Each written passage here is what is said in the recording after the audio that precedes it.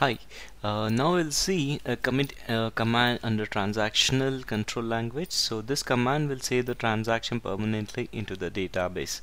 So suppose, for example, when you are working programmatically, so you will be receiving set of records, right, to update. Suppose consider there is an online forum where the customers, or it might be a railway reservation where the transactions are getting recorded, so number of reservations being booked, right?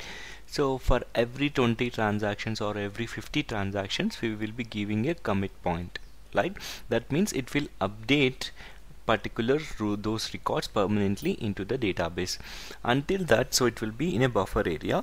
So when you give a commit command, so it will be completely updated into the database. So whenever we give a commit, so that means it is committed to update the record. So in the example you can see insert emp2 values.